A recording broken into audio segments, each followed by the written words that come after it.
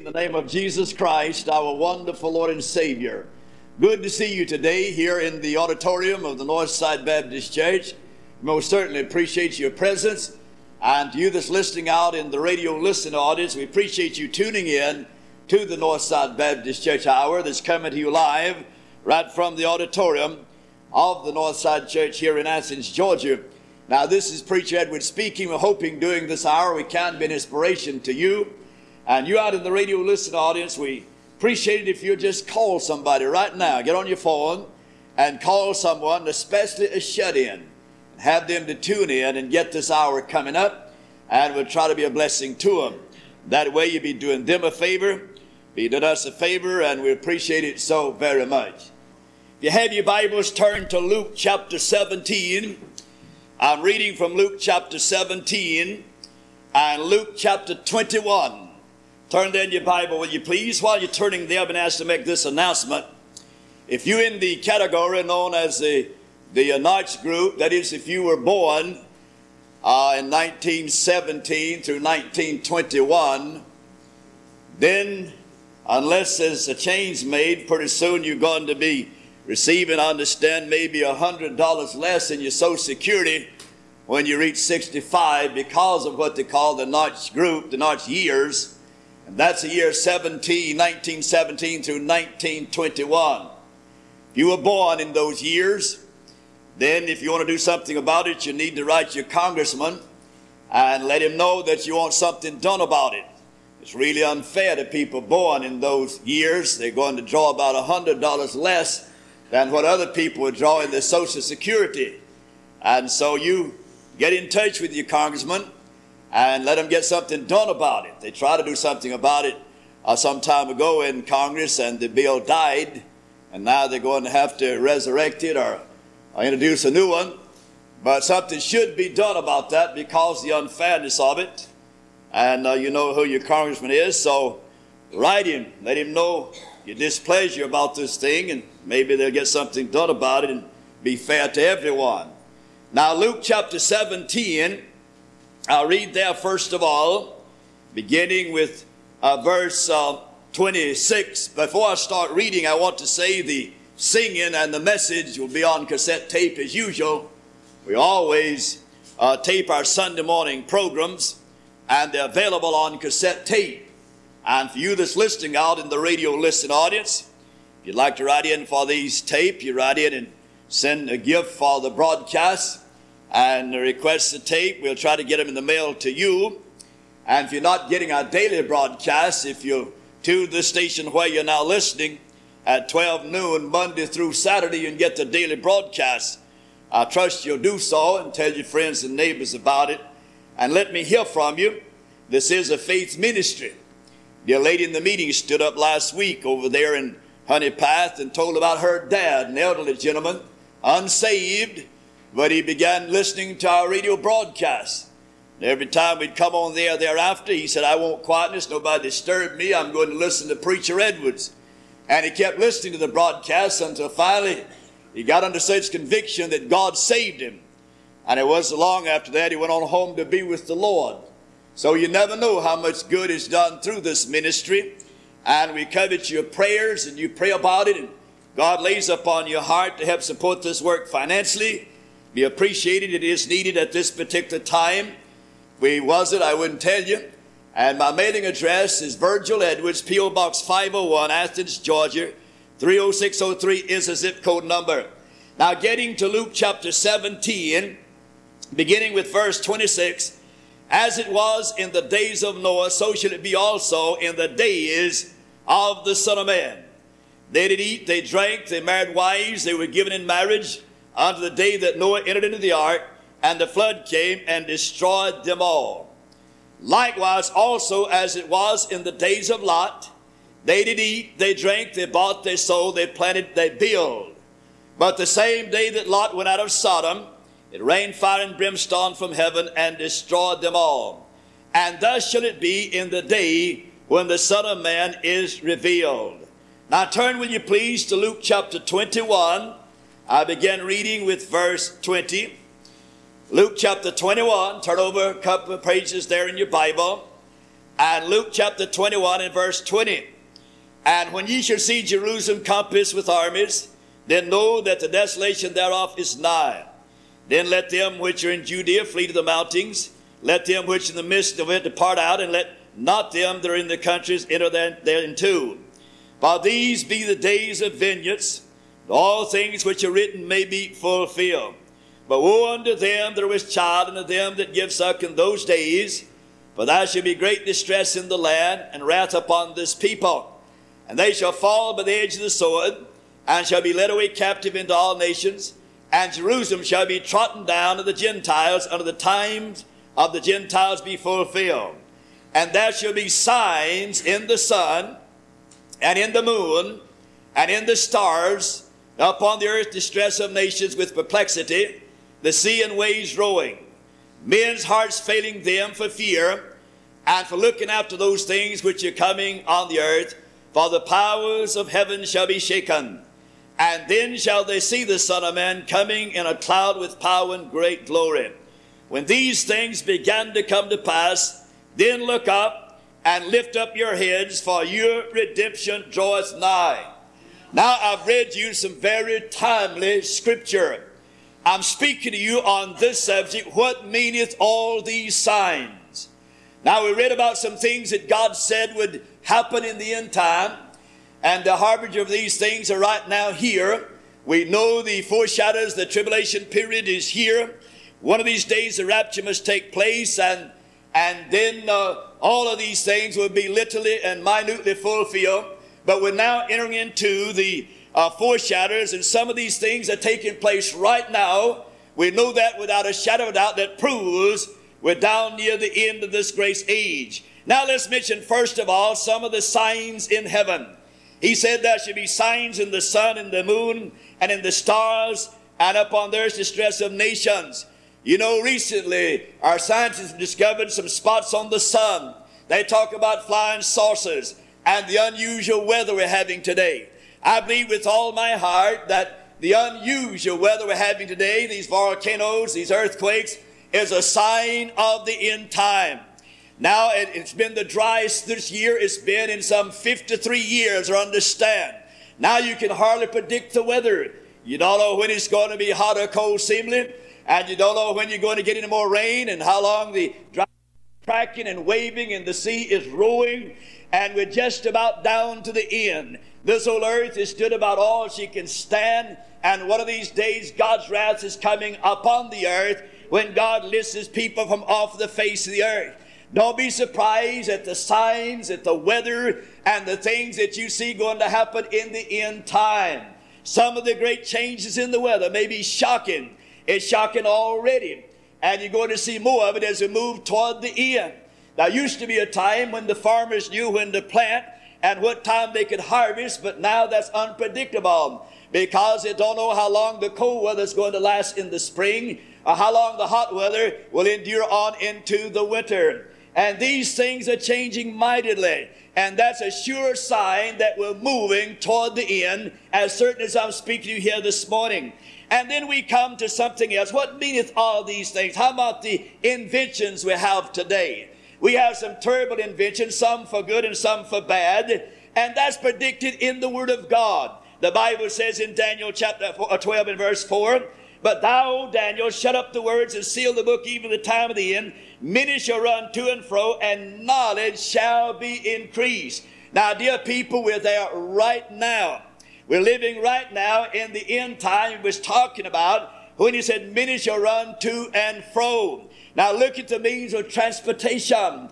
Just a few years ago, seemingly, I can remember some 50 years ago when I rode up and down in front of this church out here on this highway in a wagon or on a buggy, And that's only been about 55 maybe years ago or something like that, when you didn't see many automobiles traveling up and down the highway. You saw wagons and buggies and so forth, carriages. But look at that change now in the past 45, 50 or 60 years. And the change in transportation.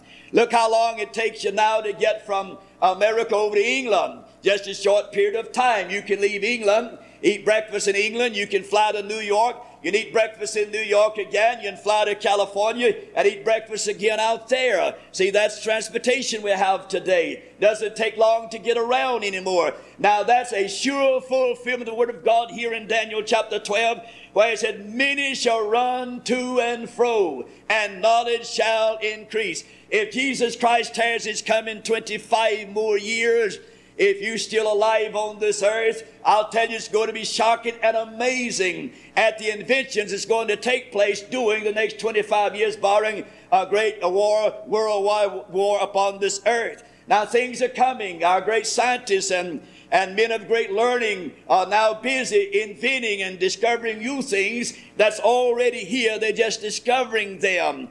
And there'll be some things invented in the next 25 or 50 years that you wouldn't hardly believe if they were mentioned here this morning. If someone had mentioned the TV back many years ago, when we had no TV, and somebody would have said, well, you can sit in your living room and you can watch something taking place over in England or Germany or any part of the United States, you'd said, I don't believe that. I think that would be impossible. But look what's happening today in that respect. Inventions, and then you have the fast-moving vehicles, the automobiles. The prophet Nahum said in Nahum chapter 2 and verse 4, he said, the chariots shall rage in the streets. They shall jostle one against another in the broad ways. They shall seem like torches. They shall run like lightnings. I believe that's a prediction there of your fast-moving automobiles and your superhighways we have in the land today. Nahum, the great prophet, back in the days whenever they used the oxen to plow with and rode on camels,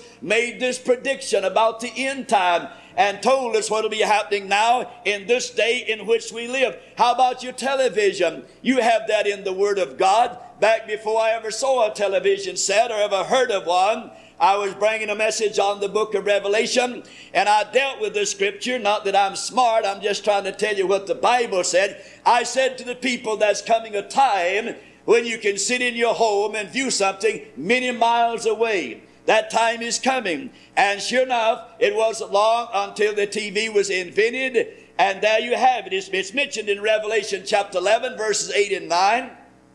Speaking about the two witnesses and dead bodies shall lie in the street of the great city, which is called Sodom and Egypt, where also our Lord was crucified. And there the people, kindreds and tongues, and nations, plural, shall see their dead bodies 3 days and a half, and shall not suffer their dead bodies to be put in graves. Now that's the verse of scripture I used. I said by some means or another, people from all over the world will be able to take a look at Moses and Elijah lying dead over there in the street of Jerusalem. They'll be seeing them from all over the world. And that was before TV came on the scene, because I knew according to the Bible something had to be invented that might be possible. And you see it's happened, no problem. And during the tribulation period, when Moses and Elijah comes back and killed there in Jerusalem, their bodies will lie in the street, and the reason that'll happen is because the Antichrist and the beast will want these bodies to be in plain view of the TV sets all over the world for a certain period of time. They want the whole world to know and be sure that these tormentors, that their tormentors is put to death. They want everybody to see them. And so there'll be no problem now with means of TV. I'll tell you, it's appalling today at the hours spent before TV sets by young people. Did you know the average young person today, when he graduates from high school, he spent some 12,000 hours in school. He spent 15,000 hours looking at a TV set, and he's seen 18,000 murders on his TV screen during that time. You see, that's why we have so much crime in the land today and so much evil. That's why I thank God for schools like Athens Christian Schools, where Brother Cummins is headmaster out there, and he and his good wife doing a wonderful job, and other great church schools that's doing a good job. I thank God for them.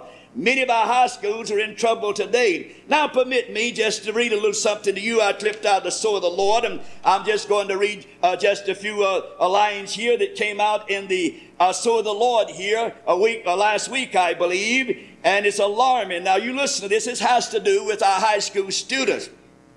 And I quote, said the top offenses in public schools of the class of 1940. Class of 1940, I want you to get that. These are some of the offenses that happened in our public schools in 1940. Now here's what they were: talking in class, chewing gum, making noise in class, running in the halls, getting out of turn in lines, wearing improper clothing, not putting paper in the wastebasket. Now that was the top offenses in the school of 1940, the class of 1940. Now let's take a look at what's happened over America in the class of 1983. And by the way, last week, whenever out in California, when the high school students came to school on the very first day, there was a gang warfare in the schoolhouse, and they started shooting it out with guns. High school students came in. One gang didn't like the other gang, and they brought real pistols, guns, and they started shooting, and about 3 innocent people were hit by those bullets. See, that's happening in the high school. That happened, I believe, last week, a week before last, in California. But here's the class of 1983. I'll give you only part of it. In the class of 1983 were rapes, robbery, assaults, burglary, arsons, bumming, murder, suicide, absenteeism, abortions, vandalism, extortions, drug abuse, gang warfare, venereal disease, pregnancy, and so forth, and much more. I could read to you that I clipped out of the sword of the Lord, but that's enough. That's enough to blow your hat in the creek, brother. Now you listen to me. Our schools are in trouble. As certain as the world today, our public schools are in deep trouble. Now they chase teachers around in the classroom and try to jump on them and whip them. Back when I was going to school, we wouldn't dare to even talk back to the teacher. And if we received a whipping in school, we got another when we got home. My mother and daddy said, son, if you get a whipping in school today, you're going to get another one when you get home. And I got another one when I got home, because I had 2 little brothers that ran on ahead of me and got home before I didn't told on me. And they knew it by the time I got there. So I got the other whipping. And now if some teacher tries to correct a student and has to lay the last of that student, and the student goes home, in a matter of few minutes, here comes Ma and Pa as mad as a devil, coming down there wanting to fuss and cuss the teacher out and fight the teacher and carry the teacher into court. That's why we have so much trouble today in our schools and among our young people. I have read you only a portion of the class of 1983. I have the other information right here. And that's terrible, that's awful, and it's getting worse all the time. We're in deep, deep trouble in our public schools and colleges in America today. We are headed toward the end, dear people. The only thing that's going to help us is an old-fashioned Holy Ghost revival of the coming of Jesus Christ. Now we move on in our line of thought, and that is the atomic bomb was mentioned in the Bible. And now we have nations with the atomic bomb. The Bible says in 2 Peter chapter 3 and verse 10, but the day of the Lord will come as a thief in the night, in which the heavens shall pass away with a great noise, and the elements shall melt with fervent heat. That's exactly what that bomb does, or the hydrogen bomb. In Zechariah chapter 14 and verse 12, another prophecy, and this shall be the plague wherewith the Lord will smite all the people that have fought against Jerusalem. Their flesh shall consume away while they stand upon their feet, and their eyes shall consume away in their holes, and their tongue shall consume away in their mouths. They tell us that's exactly what happened when those 2 bombs were dropped at the close of World War II. Now that's going to happen again in the end time. They're going to start bouncing these atomic bombs around in the end time according to the Word of God. And these things are going to happen. We live in perilous times and momentous days, and we don't know what we're going to hear or see whenever we get up the next morning after you go to bed. Terrible things are happening now. There's ill will among nations. That's in the Bible. I read that in the text. The Bible says in Luke chapter 21 and verse 25, and upon the earth distress of nations with perplexity. That word perplexity means confusion. And there's never been a day when we've had so much confusion among nations as we have in the world today. You know that is true. People can't get together. Back in the days of Daniel, the Bible said they had confusion of faces. That's exactly what we have today. Even in America, yonder in Washington, the politicians can't very well agree on anything anymore. They can't seem to get together, fighting one another, let alone other nations in the world. Look at the stress today between America and ungodly Russia. Look what Russia's done in the past couple of weeks in shooting down that plane. Look what it's done for the whole world. Look how people are greatly disturbed today. Great distress among these nations. Nerves on edge. People can't get along. Something is liable to blow up at any time. I'm not a pessimist. I'm a truthist. I'm trying to tell you what the truth is about this thing. Some ignoramus liable to get a hold of the atomic bomb and set the thing off, and set the world off in a World War III. These are the dangers we face. I'm not trying to make you feel bad, but I know these things are upon us, and we need to be aware of them because God said they would come.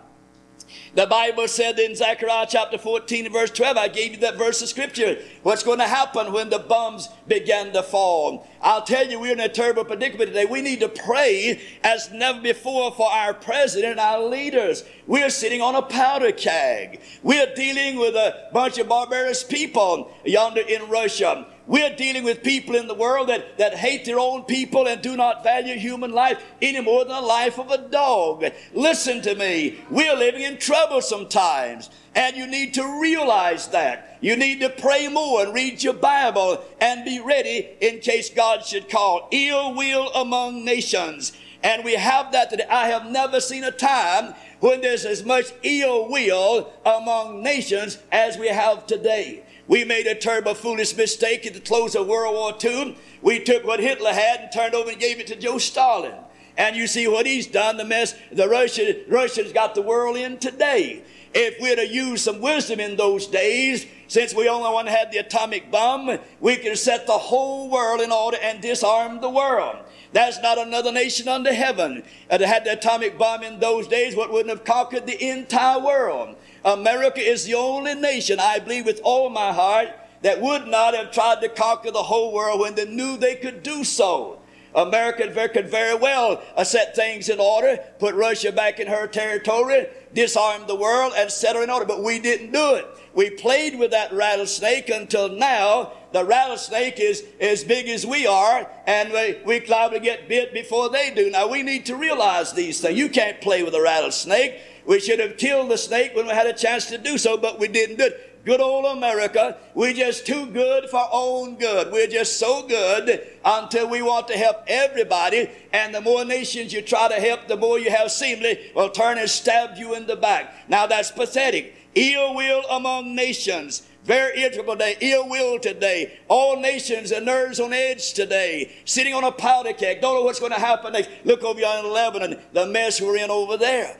Now this is my own thoughts, and you might not agree with me. I believe if America had gotten behind Israel, when she went into Lebanon and said, clean her out, Israel would clean that mess out over there, and we wouldn't have had the mess we got there today. But instead of doing that, we tried to pull them back and try to force them to draw back and force them to stop, and just absolutely kept on until they just had to give up. Now, had America gotten behind them, they'd have cleaned that mess out, and Lebanon would have been free today. I believe that. But we played around and grabbed Israel by the nape of the neck and pulled her back and said, you can't do that. You got to stop. We're not going to let you do that. We'll cut off your supplies. We won't give you any more money. And we just kept on after Israel to stop and to pull back and to let up. And that's exactly why we have the mess today. Now, Israel is pulled back to a certain extent, and now we're begging her to go back in. I can't blame her for not going back in. She was in there and could clean the mess out, but we wouldn't let her. And now we want her to jump back in there. I don't blame them for not jumping back in. I wouldn't either, because we wouldn't let them do the job when they was in there. Now, that's my own opinion, but if you don't agree with me, that's perfectly all right with me. But that's my own personal belief about the thing. And then in the last days, the Bible said to be eating, drinking, marrying, buying, selling, planting, building. Look at Luke chapter 17 and verse 28. Likewise also as it was in the days of Lot, they did eat, they drank, they bought, they sold, they planted, and they built.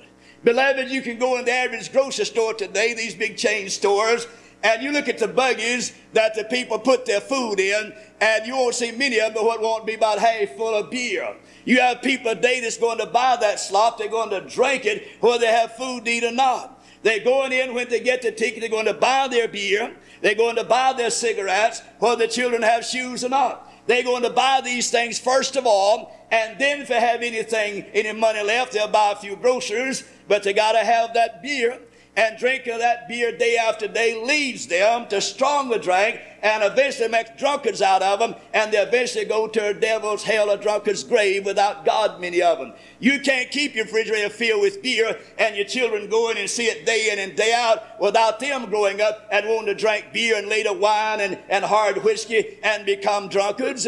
Beloved, parents need to realize that you're leading your family in the wrong direction. They're going to have that beer regardless and whether they have anything else or not. Got to have the beer, got to have the cigarettes, and then if there's anything left, we will take it, and the money left, we'll buy something else. The Bible said they were buying and selling and planting and building. That's a time of prosperity. When the Lord comes back, it'll be an era of prosperity, because you can't be buying and selling and planting and building unless you got a little money floating around. A lot of people say, well, we're going to have a depression.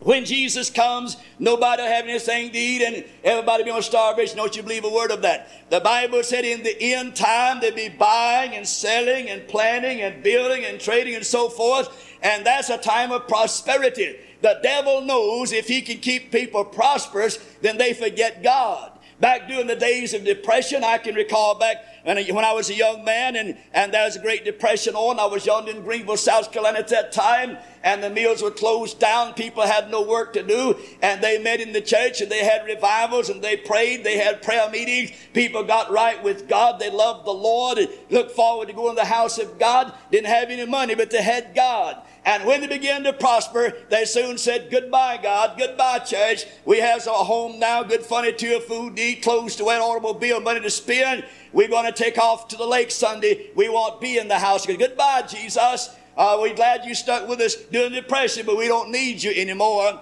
And so goodbye. We're on our own now. We're well able to carry on without you. That's the attitude of the human race today. In time of prosperity, they turn from God. They forget God. They say we don't need God anymore. There's some people right now, back years ago, would be in God's house. You know where they are now? Sitting over yonder on Lake Harwell, up yonder Lake Lanier, down here somewhere between here and Augusta on the lake, or up in the mountains. They don't have any time for God anymore. Back when they didn't have anything, they wanted God, but now they don't need Him. They say we're getting along all right. Like the little boy, the preacher said, son, have you prayed today? He said, no, I didn't pray today. He said, why didn't you pray today? He said, well, I don't think I need anything today. And so as long as people don't think they need anything and need God, they're not going to have anything to do with Him. And so we find in the last days the devil is going to see that we're prosperous and everything going well to get us away from God. And then he said there'd be rich men heaping up treasures for the last days. James chapter 5 in the first 3 verses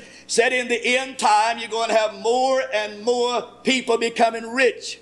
There's never been a time when you have so many millionaires as you have in the world today. You'd be surprised at the number of millionaires that's become millionaires since World War II.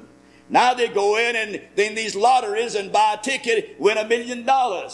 You take a couple of fellows out of the ghetto or out of the slums, can get in and get a pair of boxing gloves and beat one of those over the head for a while, and then get out here and a bunch of gangsters will promote them and use them, and they'll get out there and try to de-brain each other and get $1 million for it. That's one of the most stupid things I've ever seen in my life. A couple of fellows out there beating one another over the head, beating them, and people hollering, yelling, and egging them on. And they'll eventually knock one out, maybe kill him, and they'll give the man $1 million and say, we want you to soon do that again. And we'll give you $2 million next time. We want you to get up there and beat one another's brains out again. We'll give you $3 million next time. That's one of the most stupid things I ever heard of in my life. I can't hardly stand to look at it. Sometimes when they show it on the news or something or other, those people are beating one another in the head. And just last couple of weeks, I think 2's been killed that way. You'd be surprised. You don't know how many people have been killed in this so-called boxing business today. They won't let it all out, but there's a great number of people being killed every week or so in this so-called boxing business. And you won't know anything about it because many times some that are killed are little fellas that are training to do the job, and they're not popular, not well known, and you don't know about it. I tell you, it's brutality, and I just don't think it should be done. And then people overpay them to do it, and the big outlaws and gangsters many times become rich from it. Now the Bible said rich men will be heaping up treasure in the end time, and when a person gets $1 million, He's far more hungry to get another million than he was the first million. It's contagious. It's kind of like a disease. The more money you get, the more you want, and money becomes your God, and that's all you think about and all you study about. All you want to do is cram some money in the bank or hide it away or invest it, and you get your mind off of God and all on money. There's nothing wrong in having wealth. There's nothing wrong in gaining wealth. If you get it honest, give God his part and do that which is right. Treat your fellow man right and be honest about it. Nothing wrong in that. Abraham was a rich man, and he was a great man. Joseph of Arimathea was a rich man. Solomon was a rich man. Nothing wrong in being rich. If you get it honest, if you give God his part, if you consider the poor and be honest with your money and don't make a God out of it, there's nothing wrong with it. Money is power. You can do great things with it to the glory of God. And then the Bible said they'll have a form of godliness and no power in the end time. In 2 Timothy chapter 3 and verse 5, having a form of godliness but denying the power thereof. You'd be surprised today at hundreds and hundreds of churches in America. They'll go through a little formality this morning and put on a little firecracker service in the atomic age. And they go through that little formal service, and then they'll dismiss and go home. Nobody received anything. Nobody blessed. Nobody helped. The Spirit of God not there, and just went through a little formality and want him as much as open the door of the church tonight, or want him as much as attend the church tonight. That all they want is a little formal service on Sunday morning, and they go for respectability. They say it's a good thing to do, and we'll try to use it as fire escape out of hell and know no more about God than a cow knows when Sunday comes. It's pathetic. We have ruled the Holy Spirit of God out of many of our services today, and that's why we're not getting more done for God and don't feel the presence of God anymore than we do. And then the next thought is, lovers of pleasures more than lovers of God. 2 Timothy chapter 3 and verse 4, lovers of pleasures more than lovers of God. If you had all the people in the house of God today that were at a football game yesterday and last night, and had some fiery Holy Ghost preacher get up, preach hellfire and damnation, and could get that crowd to listen to hear the gospel, you might see things happening in America. But you have multitudes, you had millions yesterday worshiping the God of pleasure out of football stadium. You couldn't hog tie them and drag them into the house of God. And many of them got the name on the church roll, and many of them talk about going to heaven when they die, but they'll put worldly pleasures in head of God and say they love God. Not a word of that so. Beloved, where your heart is, that's where your feet's going to carry you. And if your heart's with God in God's house, then you're going to want to be there on the Lord's day. Lovers of pleasure. This world has gone pleasure man. This world is going sports man. This world is worshiping the God of pleasure. Now don't misunderstand me. I'm not against good, clean, straight sports. I think it's good for young people. I think it's fine. I'm not against it. Don't misunderstand me. I'm talking about people, that's all they think about. Those that's all they think about, all they spend their money for, and they care nothing about anything else. Just sports, sports, sports. Goodbye, God will have nothing to do with God. We're not going to help the poor. We're not going to do anything good, but we're going out and enjoy sports. And they made sports their God, and that's wrong.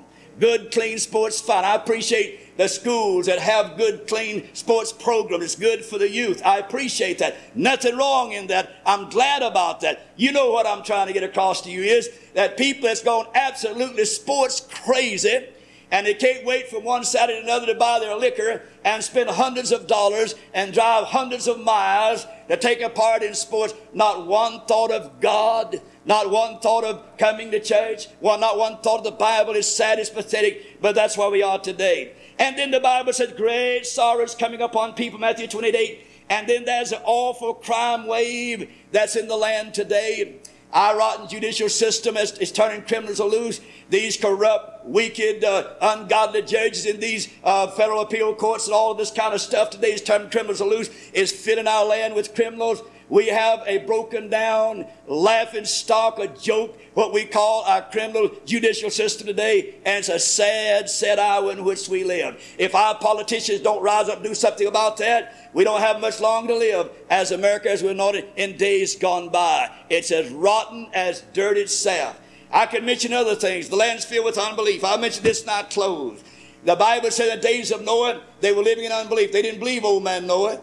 In the days of Lot, they lived like the devil. And the fire came in the days of Lot. The water came in the days of Noah. People didn't believe it, but they found out it was true, and they died in the flood and in the fire. People listen to me today, don't believe the gospel, don't believe in Jesus Christ. Say, I'll live my own life, do what I want to, not to preach that was his business. One of these days you die and lift your eyes to the flames of burning hell. You're going to realize it's too late. You should have done something about it. Yes, we're living in these last days. Are you ready to meet God? I hope so. If not, you need to get ready. Let's stand to our feet. Dear Father, today I pray that you'll take the message and use it, that you speak to many, many hearts. Lord God, I pray that help us to realize, God, I pray that you'll help us to realize more seriously the signs of the time and what's coming upon us and what we're facing today. Thank you, dear God, for this people that's here in the auditorium and for those that listened in the radio listen audience. Use the message today. I pray in Jesus' name. Amen.